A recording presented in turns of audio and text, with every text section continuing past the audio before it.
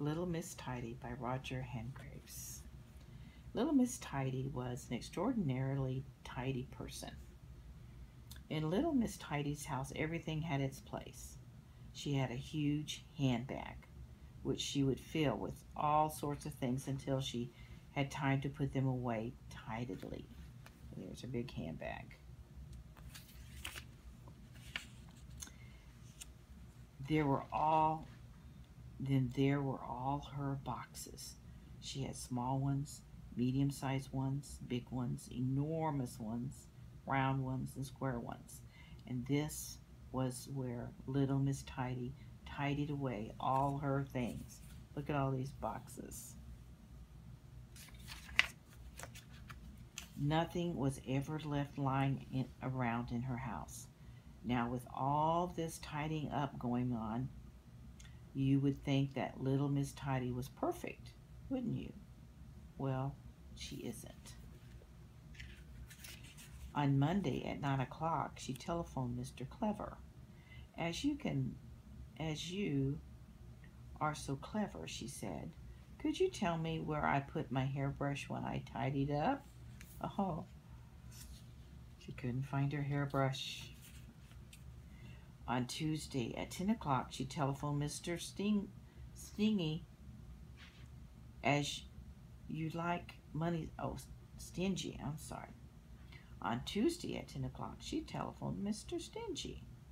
As you like money so much, she said, could you tell me where I put my purse when I tidied up? But Mr. Stingy's kind of like, oh, Miss Tidy lost her purse. On Wednesday at 11 o'clock, she telephoned Mr. Strong. As you like eggs so much, she said, could you tell me where I put my boiled egg when I tidied up? On Thursday at 12 o'clock, she telephoned Mr. Nosy. As you are always poking your nose into things, she said, could you tell me where I put my serving spoon when I tidied up?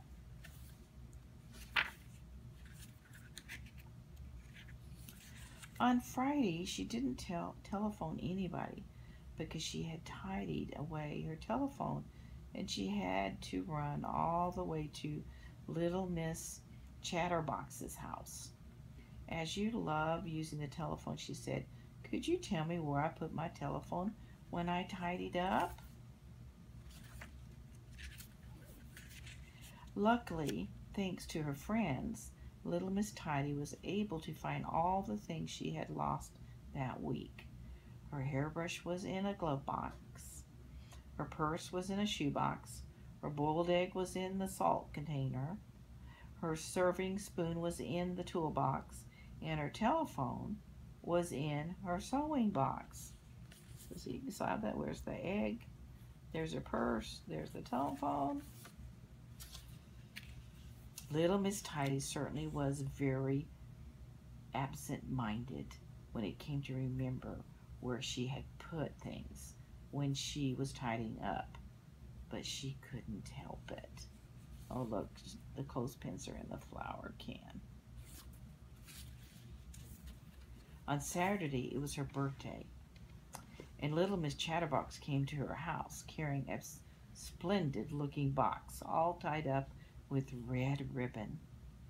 Little Miss Tidy couldn't wait to see what was inside the present. Look at that big red ribbon. It was a notebook and pencil. The perfect present for somebody who lost things as easily as little Miss Tidy.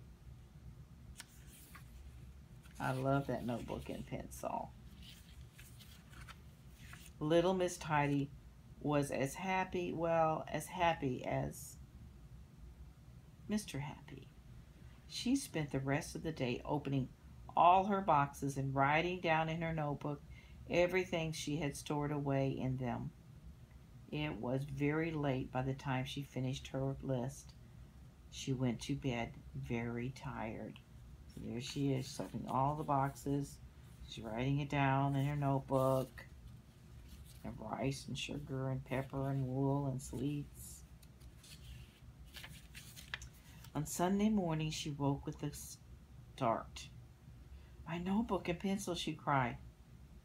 Wherever did I put them when I tied up?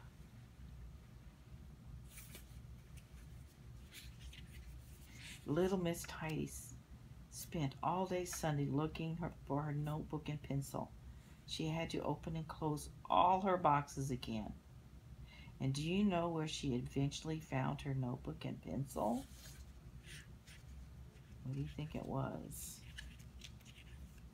It was on her bedside table. Hope you enjoyed the book.